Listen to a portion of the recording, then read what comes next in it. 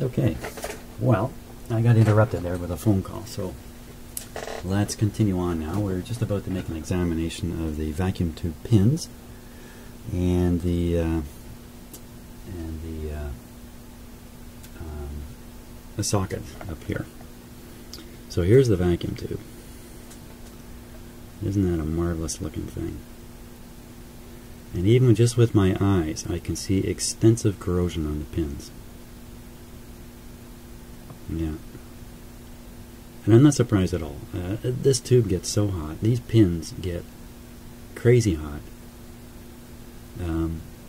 I can't imagine how they can prevent high temperature oxidation of the metal. So let me take a closer look.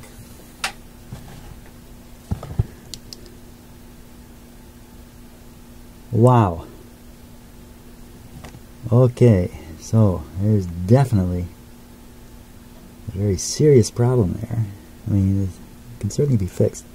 Now there's one pin that's large, and actually has a sleeve. It looks like it's glued on, a metal sleeve, and that pin is the key to making sure the tube doesn't go in wrong. So the socket has one large opening and the rest are small, so you can't put this tube in wrong.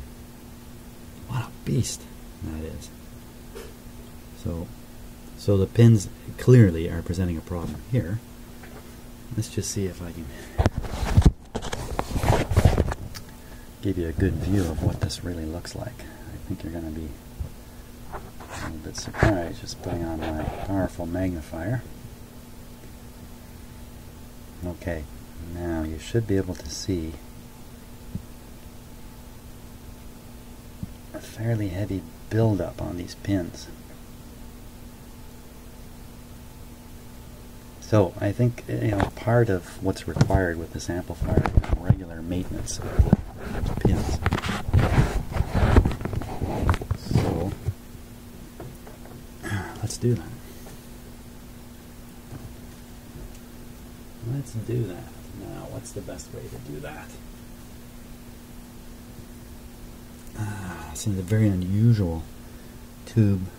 I cannot plug it into a socket other than the ones that are designed for it.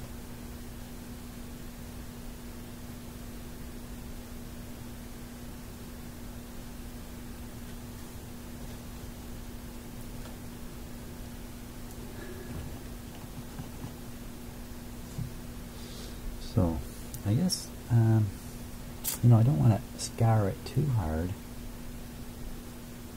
I'm not sure if brushing is going to do it.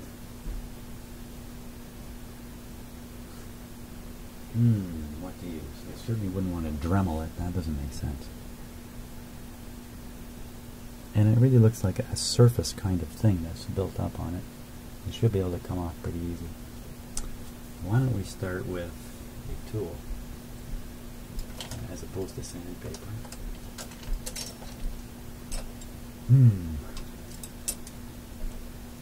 You know what might work well? Let's try this. Let's try a toothbrush. I have a nice clean toothbrush, and we'll give it a shot here.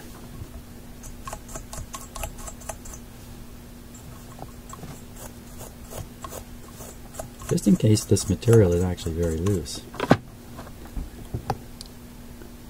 Yeah, that's not working.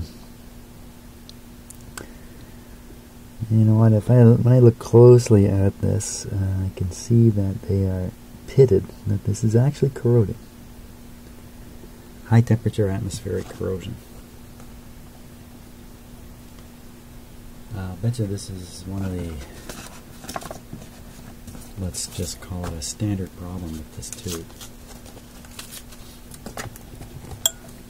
Don't know how long it's taken for this to occur. This may have occurred over many years of use. The amp may have been stored in a damp location. I don't know. I don't want to break these pins.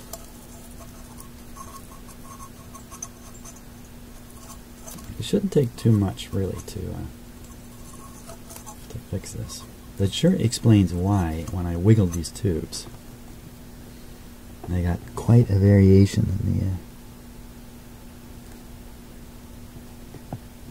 That's pretty good. Left a little bit of debris on it. Oh, that's great. Okay, so that's what we'll do. We'll just do every pin like that.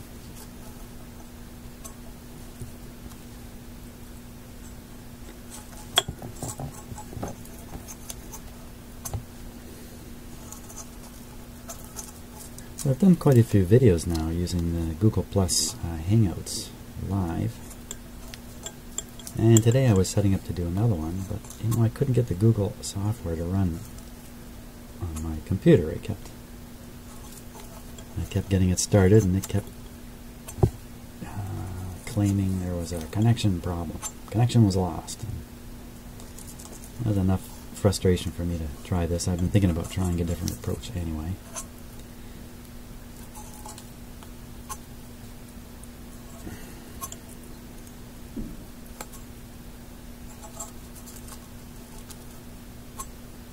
I don't think we need to sand the big guy. He looks nice and shiny. It must be the difference in material. This must be a material. It looks like stainless steel to me.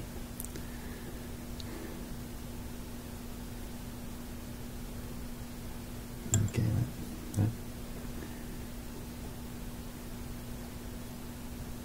that pin's not too good. You know, to do something like this, you really need a powerful magnifier, almost a microscope, to get a good look at what's actually happening. But certainly with my eyes, my ordinary eyes, or my unaided eyes, I can't see this level of detail. So let's brush it off now. Now you gotta imagine that somehow the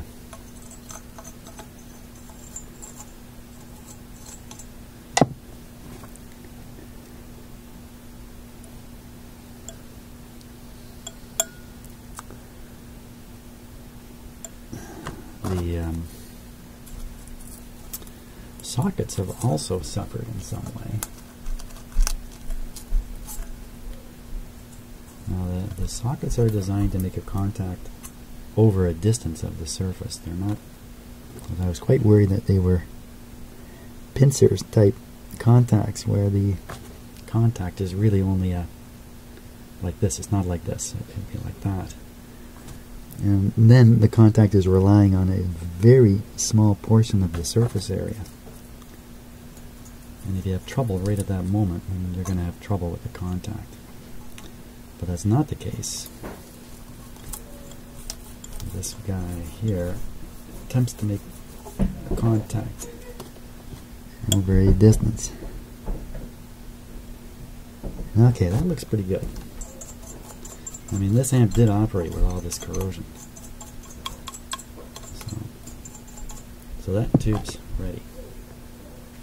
I have to clean my finger oil off of it too, I think. So let's take a look at the actual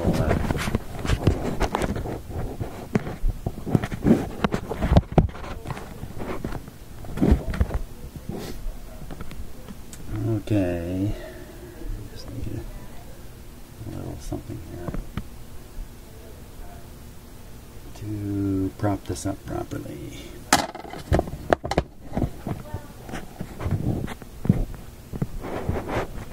There we go. Okay, so we're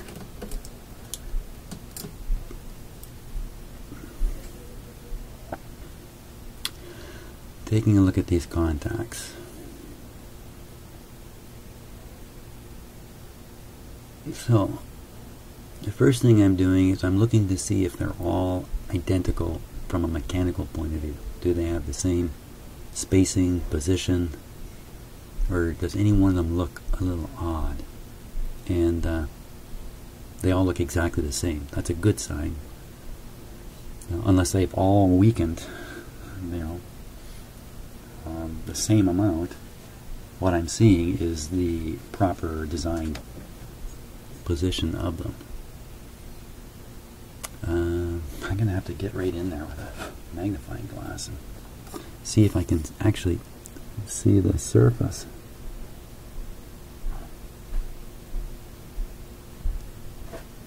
Now I'm trying to look actually at the surface.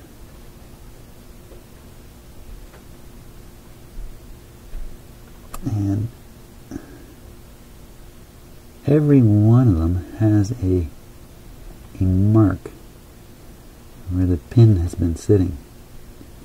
And there's some kind of debris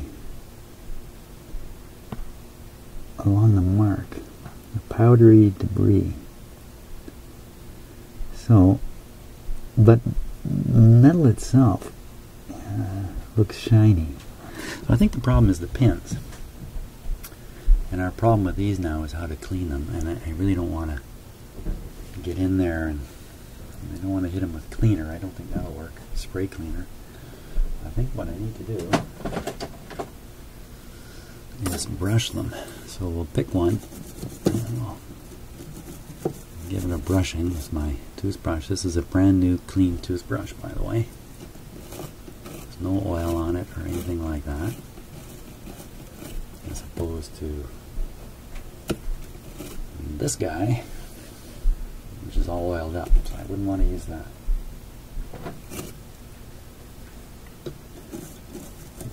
I should have probably taken a before and after look here, so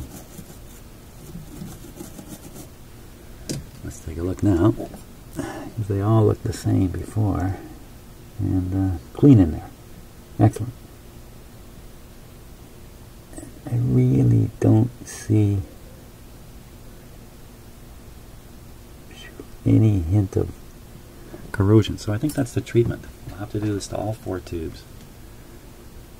Pull them out, clean the pins, clean the sockets, and I think we won't have any more problem with I don't know what they call it, thermal expansion noise, or thermal expansion inconsistency, or I don't know what. I think you know what I'm getting at. So that's what I'm going to do. No need to video all that. You've seen what I'm going to be doing. So my next video will be after this work is done, and we'll see how it goes.